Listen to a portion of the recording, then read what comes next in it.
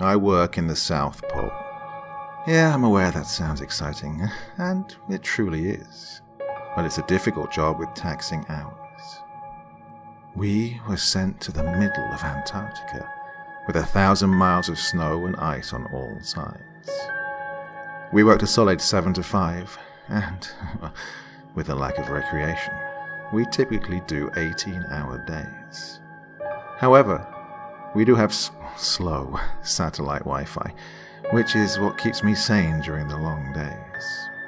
Regardless, all this wasn't the problem. The problem was the sheer atmosphere of oppression. The whole place just didn't feel right.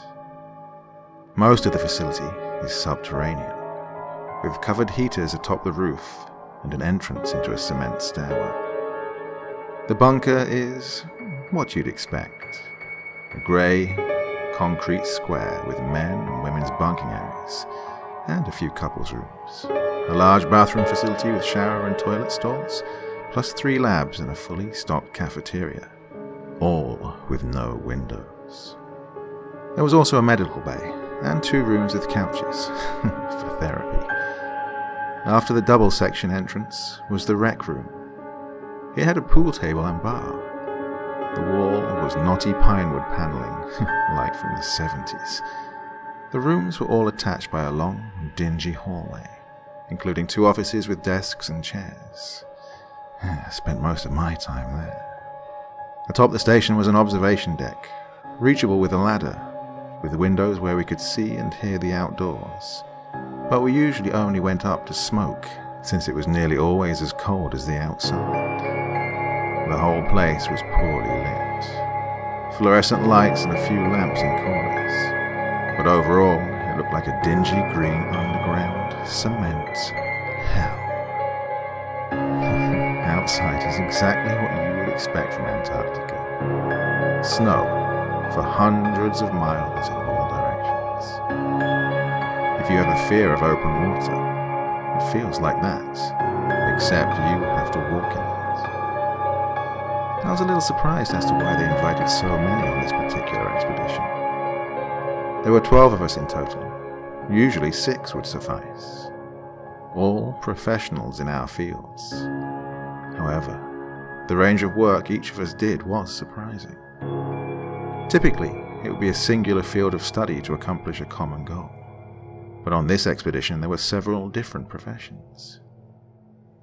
The first was an older, Finnish gentleman, a medical doctor, who was skilled in healing injuries in frozen climates. The next was a physicist who really was as surprised as us to be in the South Pole, for their work is often theoretical, and when in practice requires a team in and of itself. The next 2 were a British husband and wife team, both geologists. There were 3 men in their 30s for maintenance and driving, specialized in sub-zero conditions and masters in any repair field. Also, there was a biologist, a young black lady who wore her hair in a bun and kept her lab coat on at all times inside. She was all work and no fun. Then, there were even 2 therapists. Yes, 2 therapists. The first is what you'd expect. A middle-aged lady with blonde bangs and a clipboard, always wearing a warm smile. The other, well, he was a tall, lanky fellow.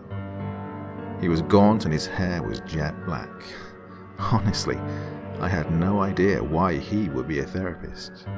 I myself was intimidated to even say hello to him. I never saw anyone join him in therapy, unless he specifically asked them. I usually tried to avoid him. There was another man who, I assumed, was a cook, until I saw we had to make our own meals. He was an odd, mousy-looking fellow. He didn't speak to anyone, and when I tried, he would simply ignore me. I maintained that he would be my favorite person on this expedition, since he kept 100% to himself. Me? I was the chaplain. Yeah, I know what you're thinking. There are half a dozen professionals here, so why do they need a chaplain? Well, I didn't think it made sense, but when I was contacted by the organization funding the trip, I didn't argue. They were offering a lot of money, and in my line of work that is a rarity. The expedition was to be 6 months, and we were to each conduct specific experiments. I don't know what the others were assigned, but I was to journal on the religious implications of the expedition and provide any counsel for all the other participants on the trip, of any sect or faith. The counsel assignment I didn't have a problem with, but the journaling. That's the kind of thing college freshmen journal on in Theology 101. Either way, I was getting paid. So I sucked it up and spent the rest of my free time downloading movies and games to pass the long hours in between counseling. Surprisingly, a lot of people came to me for religious discussion. I won over the maintenance guy's approval when I cracked open a beer with them and talked Catholicism on the old red rec room couch. I'm a Protestant minister, so they were a little standoffish at first. We became fast friends, and even though I couldn't bless them or give confession, I think it helped ease stress to feel like they could disclose matters of faith, as well as just have a fun conversation. Either way, I got along well with everyone after enough time. The physicist was a staunch atheist, so we played pranks on each other frequently. I would hide his laptop out of easy reach, blaring, "Oh, Jesus, take the wheel," and he would wake me up half the days with "No Church in the Wild." I considered him my second best friend in the compound, even though that song did give me chills when I thought about how far away we were from civilization. My best friend was the odd man. He was always in the rec room when I was, and he never spoke. He wore an orange hoodie and jeans indoors, and always seemed like he was drinking alone at the dimly lit makeshift bar. I thought nothing of it, since our schedules were all different, and I could absolutely condone drinking yourself senseless in a place like this. It was lonely most days. We did our own thing at our own stations, often eating lunch there. Frozen meals or MREs usually. I did spend quite some time talking with the doctor.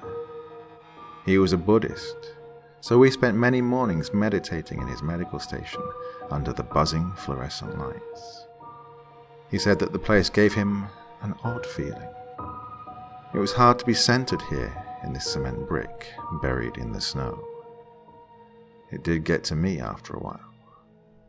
When I was alone and the lights were quiet, I swear I could hear whispering.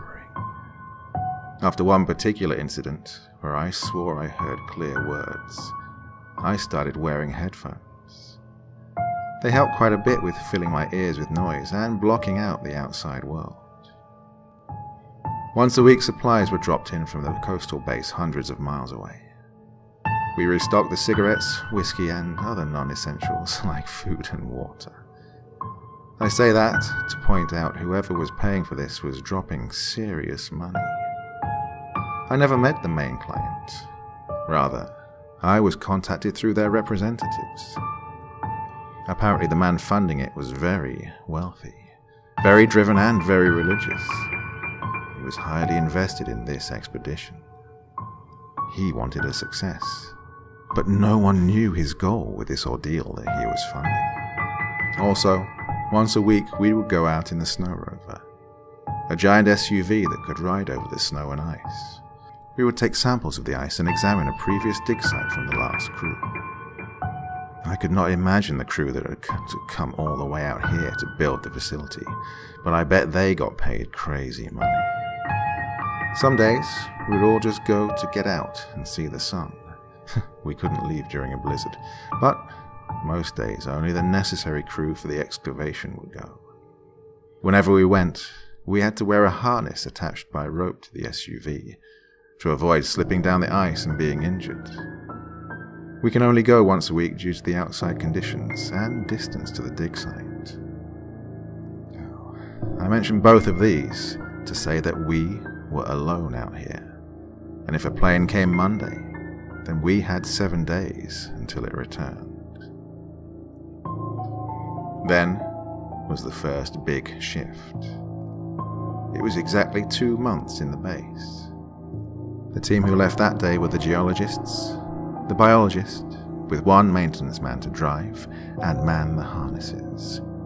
They left in good spirits and remained at the site for hours. However, they returned, shaken. They burst in the door while I was in the rec room with the therapist, and we immediately noticed the fear in their eyes. The lady geologist ran to the couple's room without saying a word. Her husband chased after, calling her name. We asked what had happened and noticed the biologist was crying. The other therapist entered the room like a ghost, and without a word he ushered her into his office and closed the door. The doctor burst in and boomed, "What the hell is going on?" "I don't know," said the first therapist. She was anxious, as was I. "Where's Jack?" the maintenance worker who drove the SUV. "Wait, where's the car?" I inquired, opening the door to the outside. I saw nothing but our flag, a long set of footprints and miles of ice gleaming in the sunlight. We sat for what felt like hours in the rec room. All of us who didn't go on the field expedition, that is. The others were in the tall therapist's office. Panicked voices could be heard behind the door. Finally, they all exited. The geologists went to their room without saying a word. The biologist sat in one of the empty folding chairs. The therapist stood behind her, hands on the back of her seat. She'd clearly been crying since she'd returned.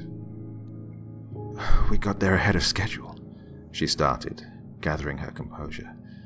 "The dig site. We arrived at 0700 instead of 8, so we got to work early. At first, all was fine. Jack was in the SUV minding the harnesses. I was chiseling away at a small patch of ice when I heard the others call from below." We all looked at her, hanging on her every shaking word. She continued, "I slid down to the base of the hole, about 30 meters down, I think. They had struck a hard surface. We all dug together and pulled out a massive lockbox. Immediately we assumed it was left from the last dig, but the design, it was old. It looked like something from World War II. It was heavy and sealed shut. We tugged the rope to signal Jack, but there was no response. We started calling out for him, but he never called back. We couldn't see him from our vantage point, so after a solid 10 minutes of screaming, we made our way up the hill using our tools. We used an extra length of cord to pull the box up. It took all 3 of us, but we got it up. When we reached the top, Jack was nowhere to be found. We searched the perimeter for well over an hour, but without maximum visibility, we couldn't have seen him. We checked for holes in the ice and signs of footprints, but his earlier tracks never left the side of the SUV. We loaded the box in the back and kept searching. We noticed something then. Something we absolutely should have seen already. When we climbed atop the vehicle for a better vantage point, we saw a massive single message in the snow. "Run!" We looked at her in disbelief, the mutual feeling of sympathy and that I could have searched better people tend to have. She started tearing up again. We panicked. We drove away, but none of us can operate a vehicle designed for snow and ice. We crashed into a massive pothole about a mile south of here. We left the car and walked back. The find is still there, and Jack is somewhere in that deserted wasteland. After this, she broke down in sobs and left to the door. Jack hadn't answered a single radio call or even made an attempt at reaching us. The dig site was an hour's drive from our base, and we were thousands of miles from any other researchers. We were, essentially, powerless to do anything.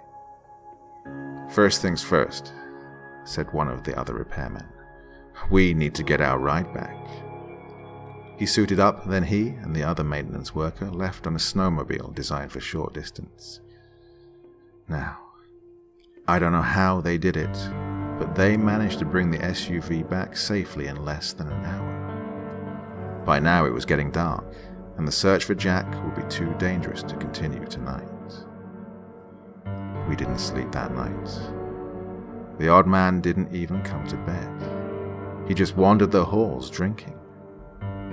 I lay there, listening to music to drown out the sounds of silent sobs coming from down the hall. Jeez, this concrete slab. This tomb in the middle of a frozen dead zone. We were completely and utterly alone. The doctor remarked before bed, "If Jack is still alive, he may be better off out there." The next morning we set out. All of us, except the two therapists and the odd man, who I assumed was sleeping off a hangover. We dragged the log box out of the vehicle and laid it in the rec room. We loaded up and decided to deal with opening it later. We searched the dig site and surrounding area until evening and turned up nothing. The message in the snow was nowhere to be found, and there had been no snowfall that night. We found no tracks, no signs, no body, no anything. We returned depressed and feeling responsible for our missing companion. When we returned, however, we were greeted by an odd sight. A jet. On the snow was a ski-fitted jet, and not like the crappy junk plane that had dropped us off. No, this was an expensive private jet. We entered the facility to the sounds of loud, booming laughter. A short, bald man with a white goatee sat in the rec room with the shrinks. He was smoking a cigar and wore a very nice suit. Two very large men in sunglasses stood on either side of the door. We were slightly stunned. "Well," the man said in a hard southern drawl, turning to us, "if it ain't the rest of the party." "Who?" I was cut short.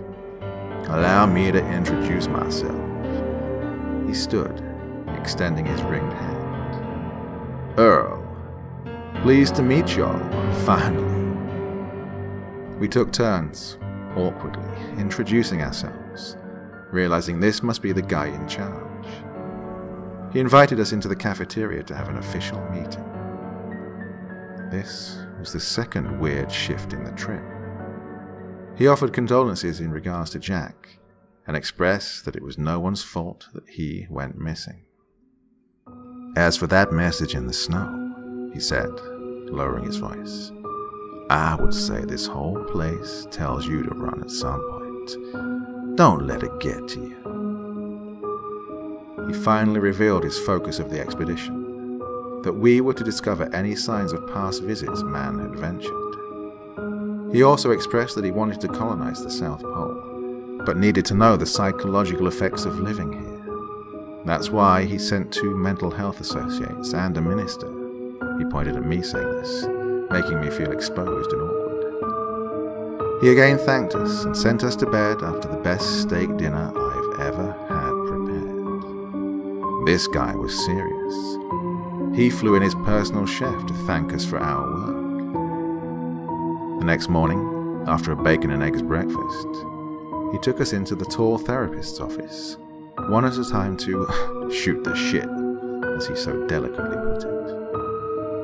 When it was my turn, he was very respectful, a gesture I appreciate when no one knows I'm a minister, but it feels forced at times when there is a pretense.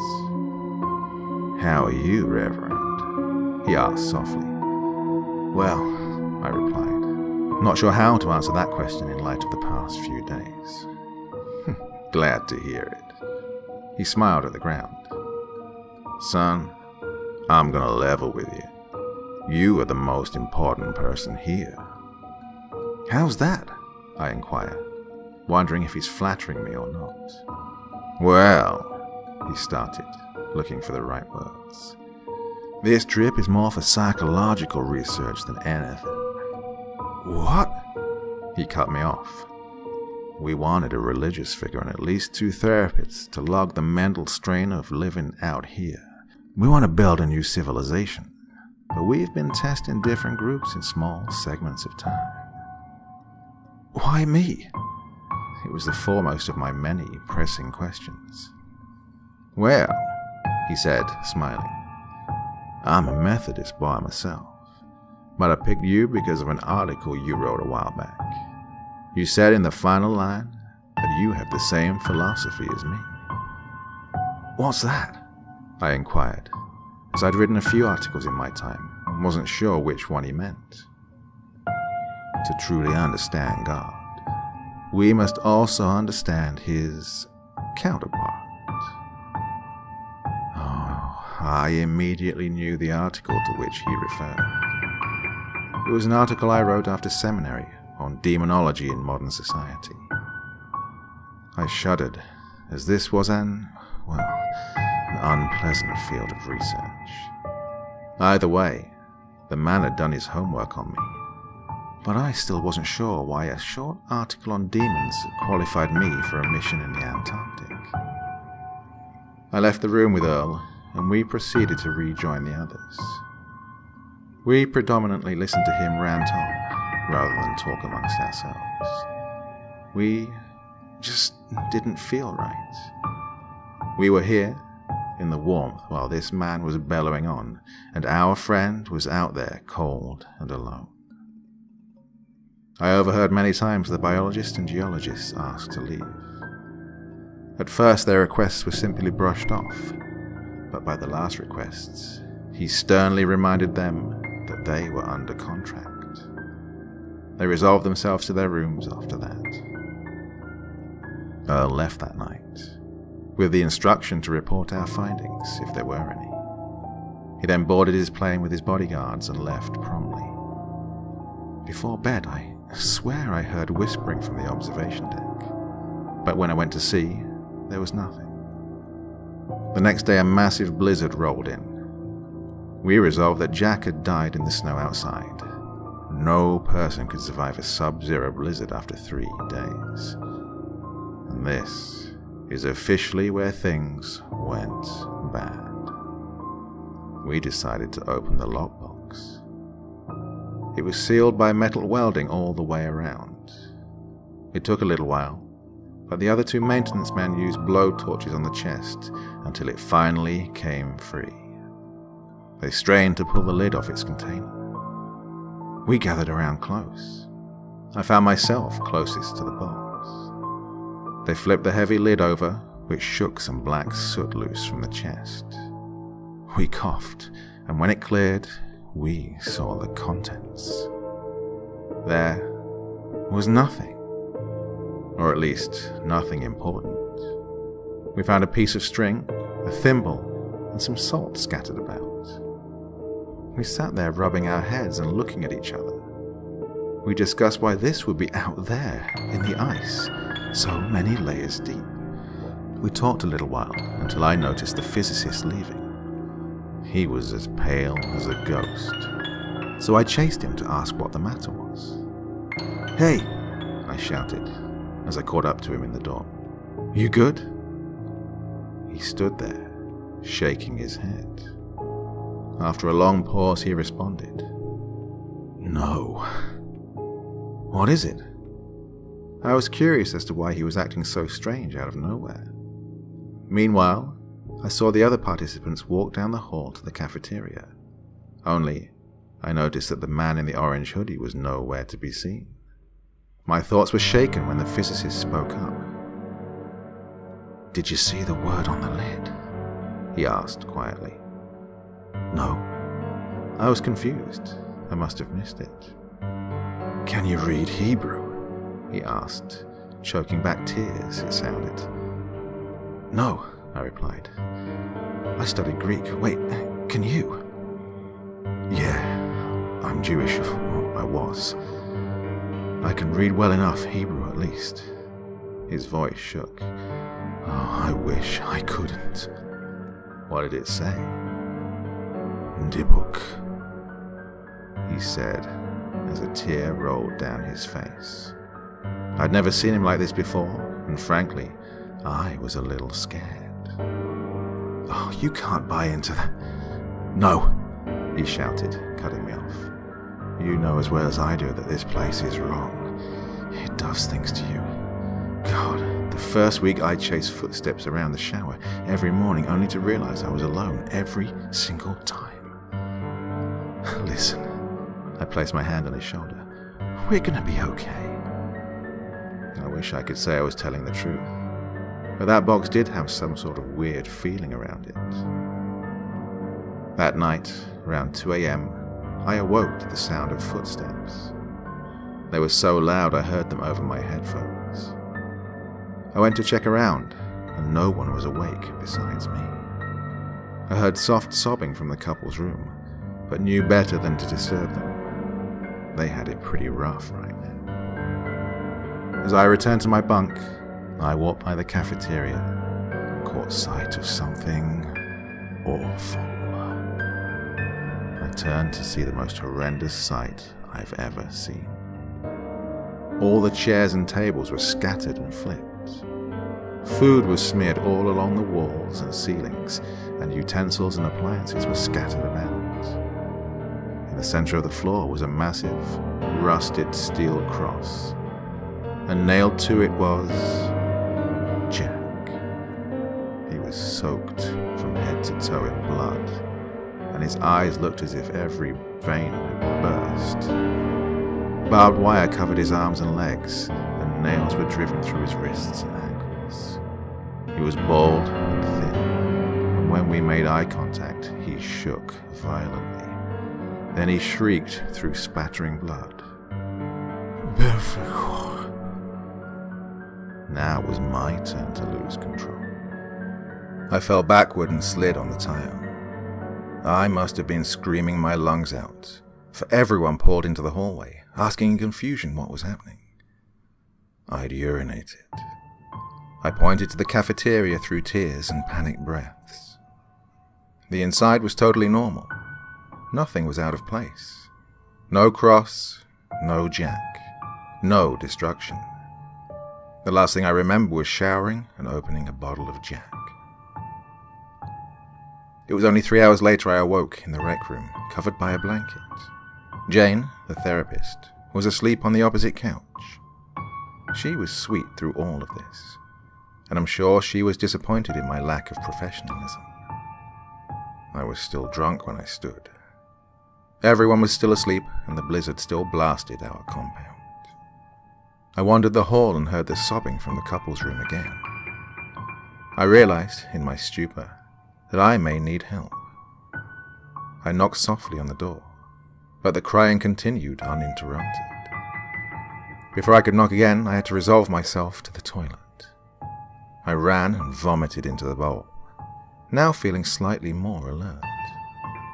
As I stood wiping my mouth, I caught the brief glimpse of a figure leaving the bathroom. It was dark and tall, but I couldn't catch any more details. I finally had enough and walked to my bunk. I fell into a restless sleep that night, but I slept nonetheless. I woke the next day to someone shaking my arm. Wake up. My vision focused to see one of the maintenance men. Power's out and people are missing. I stood groggily. He turned to the hallway, where I could hear voices in the cafeteria. I saw the only other person in the room was the physicist. He was facing away towards the wall. Come on, I slurred. He didn't stir. He just laid there. I only left because I saw him breathing. I walked into the cafeteria. It was lit by emergency candles on the tables, where I saw the biologist, Jane, the doctor, and the 2 maintenance men. Counting me, this was less than half of our original group. They turned, and the other maintenance man said, Well, look who it is. You're going to scare the hell out of us again. I didn't smile or disagree. I just sat beside the doctor and asked where the geologists were. They won't answer their door, Jane said. her age truly beginning to show in her tired, drawn eyes. "The other therapist as well is missing." "We're gonna leave," chimed the biologist. "As soon as the blizzard dies down. Fuck their contracts." "How? We're 1,000 miles from the nearest base." I felt negative for saying, but I didn't want to risk certain death for a little cabin fever. "Well," chimed the man who woke me, "we have a massive sled we'll load with every tank of gas. Then we just have to get within 50 miles to the nearest base to be within radio contact. We have GPS, we'll drive in shifts, and we'll take our time as to avoid pitfalls." "Is this agreeable?" asked the doctor. Everyone nodded in agreement.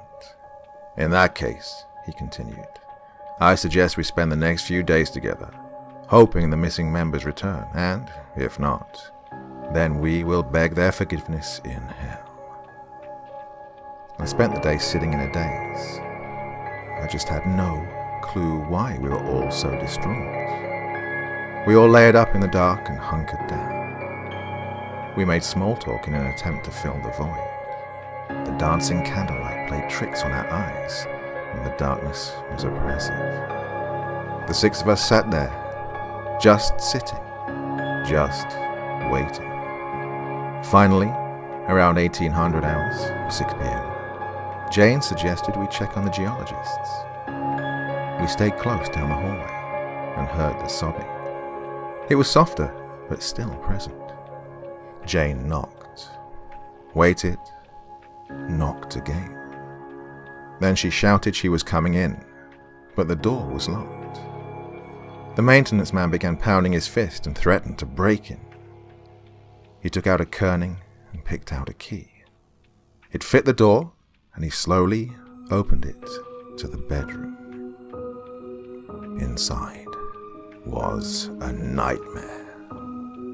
The first thing I noticed was the blood. It was everywhere. The walls, the bed, the ceiling, the floors. It covered the lamp and bathed the room in a deep red. On the bed was the male geologist. His eyes were wide open in shock, and his mouth hung agape. His throat was torn out, and his leg was chewed to the bone. His wife sat beside him. With her back to us, she turned, covered in blood herself. She was crying and chewing. She sputtered the bloody meat while sobbing. Her expression turned from sorrow to one of pure, unadulterated rage. She contorted her mouth to scream, but only a hoarse gargle and bits of flesh came out. The maintenance worker closed the door, and we all panicked in unison. "Get the door," the doctor shouted. We followed him to the kitchen and pulled tables in front of the door. We piled enough furniture to board that animal in her cage. We returned to the rec room. Everyone was crying, and Jane was in the fetal position, shaking uncontrollably. "Oh, we leave tomorrow," huffed the doctor in between shudders. The blizzard still raged outside. I swear, at the times the wind was so loud, I felt like it was mocking me. I must have fallen asleep at some point, because a massive blast woke me up. I looked up to see others jumping to their feet. We got ourselves to the ladder and climbed to the observation deck. Outside, we saw blackness expanding, all except for a large patch of light a few meters away. Through the whiteout conditions, we could make out fire. The SUV was in flames, gas tanks stacked around it. Atop the flames was a person. Upon closer inspection, I could see it was naked and dancing. "Oh, God!" The biologist lifted her hand to her mouth. "Jane?" It was Jane. She was naked and being burned by the flames. Her howls echo through the dark storm. We watched as the fire consumed her body.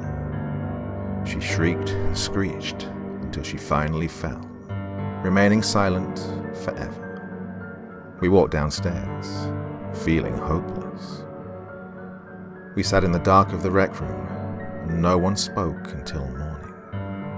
The physicist was still in bed. He was trying to ignore everything, but at this point I knew he was too far gone. The footsteps were loud in the unoccupied rooms, but at this point I had given up. If I was to die here, then so be it. We huddled in blankets and coats against the wall. We sat and we cried. The candle in front of our feet was the only light source. I closed my eyes tight, so not to see the dark shadow pacing the room in front of us. The next morning, the power returned. The lights were flickering, and we stood slowly in the dim, intermittent glow. I heard music playing in the showers. We all walked together and looked inside. Within was the song, "Jesus Take the Wheel," being played on loop from an MP3 player. We walked into the dull grey room and saw the physicist naked, sitting on the floor in front of the iPod player. Blood appeared to be running into the drain beneath him. He slowly turned his head to me. He held up his left hand to his lips and hissed a long shh. With the other hand he lifted his bloodied, mutilated genitals. He closed his eyes and smiled a large, toothy smile. He whispered behind closed teeth, "I like this song now." "Oh, God," said the doctor. He slowly approached the bloodied man, attempting to keep him calm. He continued, "It's okay, boy. I'm here to help." The physicist snickered again, eyes still closed and teeth still bared in a snarling grin.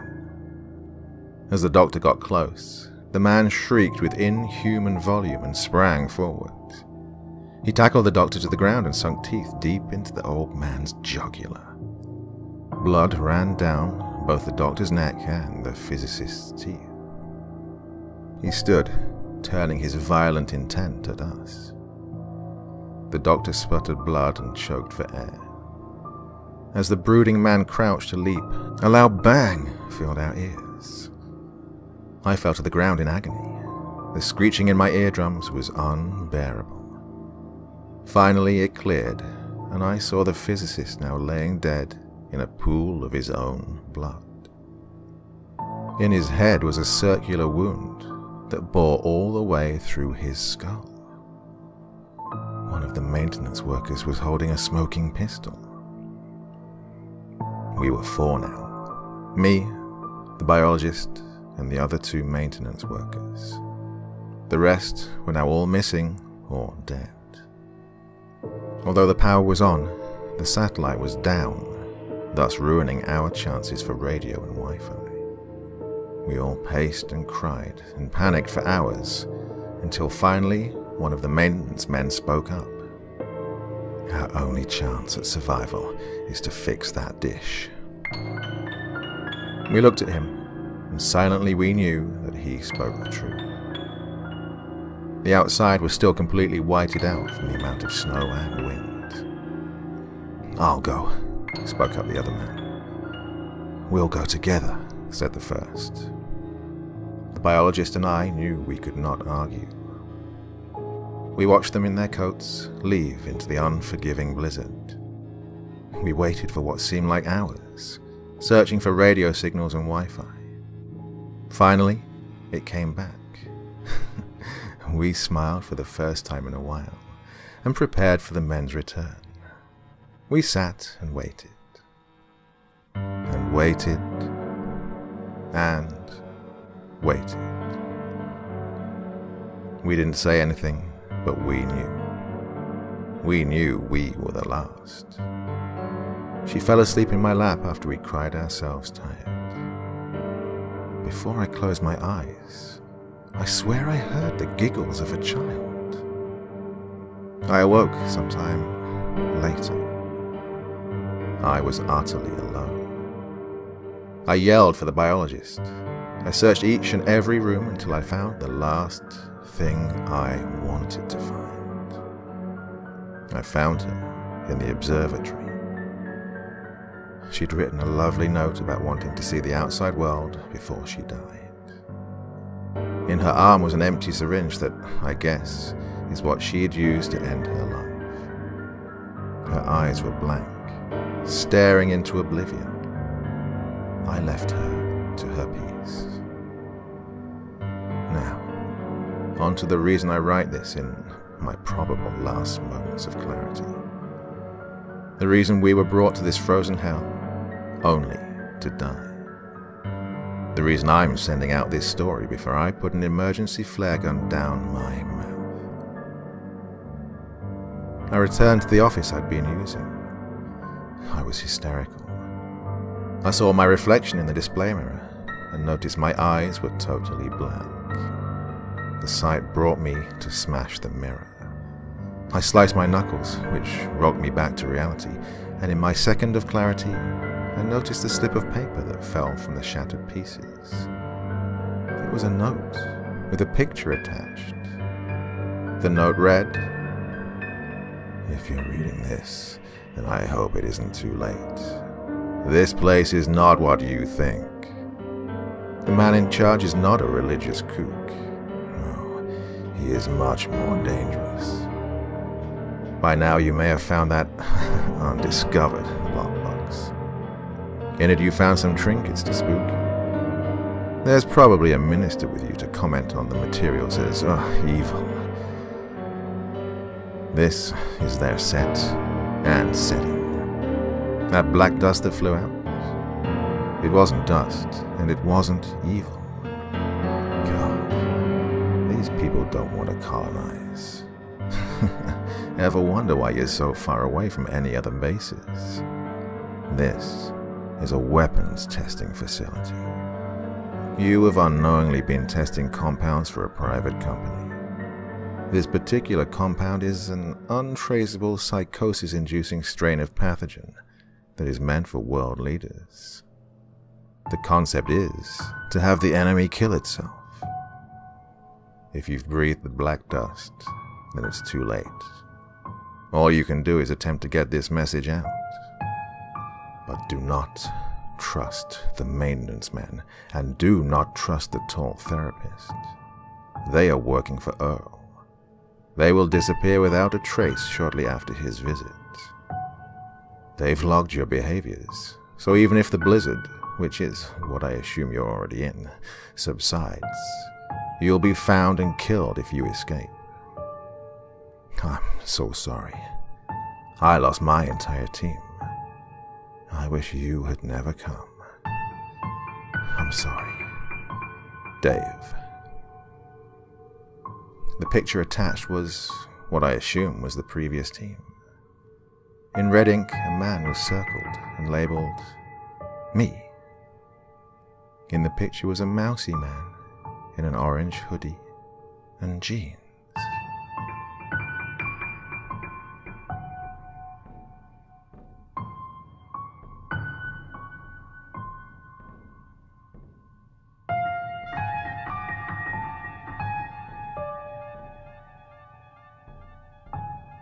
Ooh, wow, I told you that one was pretty good. What do you think? Hope you agree with me. Hope you had a good time listening to that one, because I really enjoyed reading it all for you. Well, let me know what you think in the comment section below. And I, of course, will be back with you on Friday.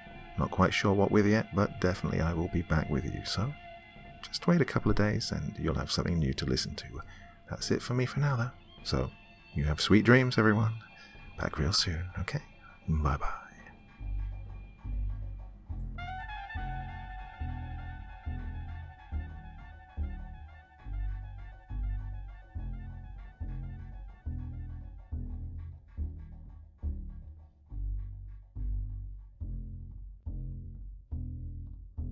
Thank you so much for choosing to spend your time listening to me.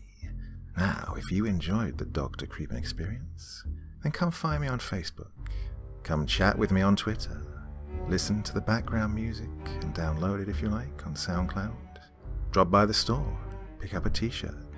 And, importantly, if you've got a story you'd like me to read, send it to Dr. Creepen's Vault, the subreddit I set up so that I could read your stories.